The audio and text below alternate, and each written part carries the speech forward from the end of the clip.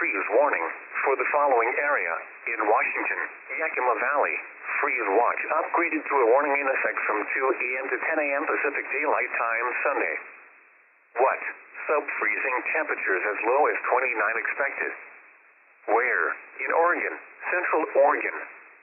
In Washington, Cass Valley and Yakima Valley. When? From 2 a.m. to 10 a.m. Pacific Daylight Time Sunday. Impacts. Frost and freeze conditions will kill crops, another sensitive vegetation, and possibly damage unprotected outdoor plumbing. Take steps now to protect tender plants from the cold. To prevent freezing and possible bursting of outdoor water pipes, they should be wrapped, drained, or allowed to drip slowly. Those that have in-ground sprinkler systems should drain them and cover above-ground pipes to protect them from freezing.